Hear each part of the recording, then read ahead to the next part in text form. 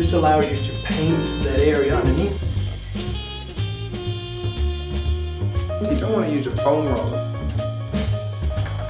So standing here, we've got about 40, 45. As a matter of fact, 95% of those circuit cutter switches installed without consultation are installed incorrectly, and there's no benefit.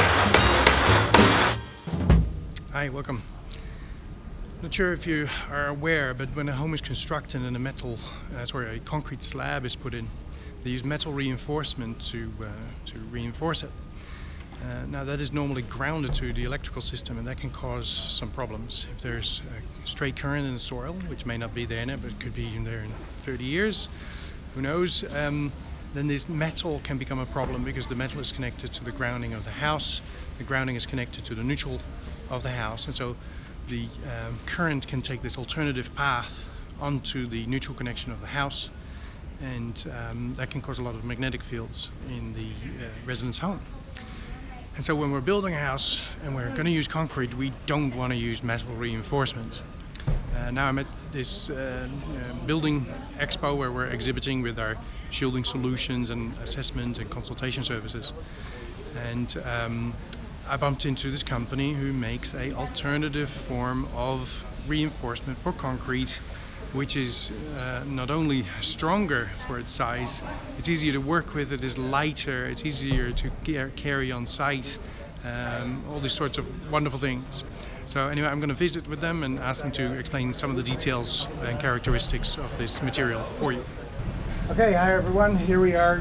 I bumped into AJ here, who's going to tell me a little bit more, or tell you a little bit more about the difference or the benefits of not using metal reinforcement but an alternative. As you may or may not be aware, metal reinforcements in concrete can be quite a liability when it comes to stray currents in the soil and links with magnetic fields. So I was very excited to find AJ here with an alternative to metal, which is gorgeous. So AJ, thank you for answering a few questions. Thank you for asking me the questions, Patrick. All right. Please explain to me the benefits or the differences between metal and the use of this material. There are several differences, but the most profound positive for our industry is that this material is made from basalt rock, and basalt rock only. That is the only constituent, and being basalt rock, it's very, very impervious to corrosion, especially acid or alkaline. Compared with other products, its alkaline resistance is outstanding. It also has the advantage that it is between 2.5 and 3 times the strength of steel, and it is 1/4 of the weight. Okay, so as you mentioned yesterday, just from a logistics perspective, you can just pick a hole, roll up yourself. You don't need 3 people to move it. Exactly.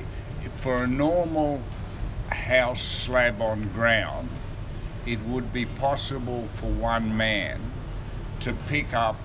The product comes in a mesh form, and in a bar form, and in a fibre form.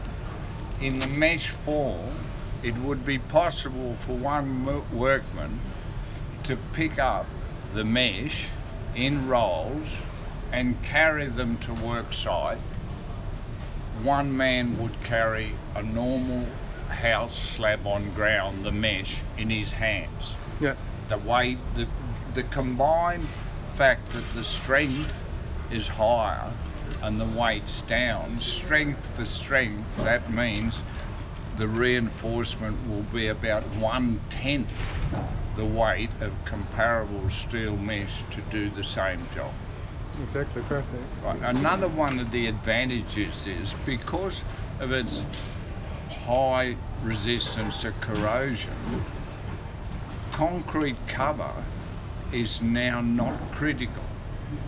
If, for instance, in some of our projects, the client uses it for a shotcrete application on an excavated face, with the steel mesh, it's imperative that the mesh be kept away from the protruding irregular surfaces of the excavation.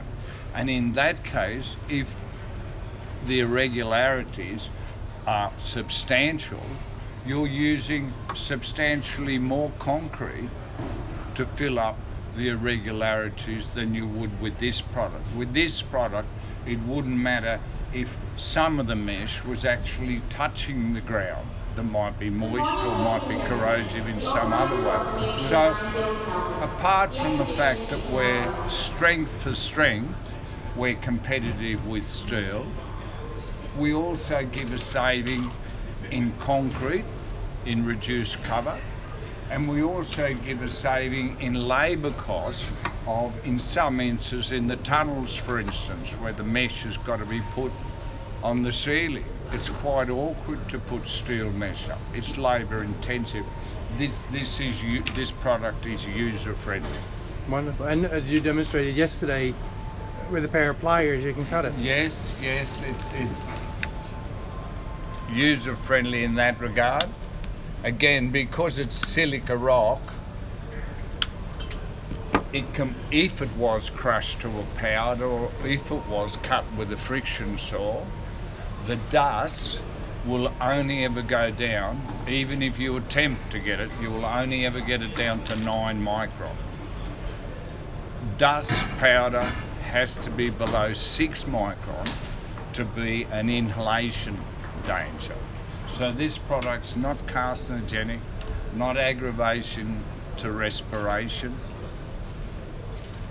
We think it's got a good potential, but our problem is that the fibre, for instance, you can put that into your concrete mix and the fibre is denser than the plastic fibres on the market at the moment, and it's absolutely non-corrodable. Because of its higher density, its density is comparable to the concrete, so it wants to stay where you put it in the concrete mix. The problem that we've got is because it's a new product and because its strengths are a bit out of what strength and weight is a bit out of what we're normally used to thinking about. There's a natural resistance to accept that this mesh here in my hand, for instance, is the equivalent of our SL72, which we currently use.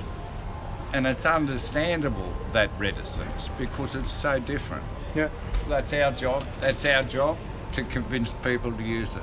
Yeah, exactly. Well, I'm certainly excited to found it because, you know, basically with the people that I'm involved with building houses, if there's going to be a concrete slab, we don't want metal in there. So this is, you know, a wonderful alternative that... The strengths and the weights are my area of expertise. What's not my area of expertise is a footprint, and it's ecological. But I'm told by people who do know these things that this product has a smaller ecological footprint than steel, for instance, other types of products that are used for reinforcement. Wonderful.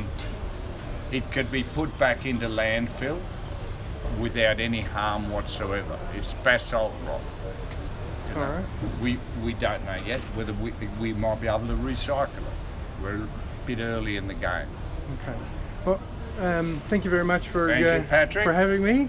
All right. Thank you very much for being interested, Patrick. Thank you.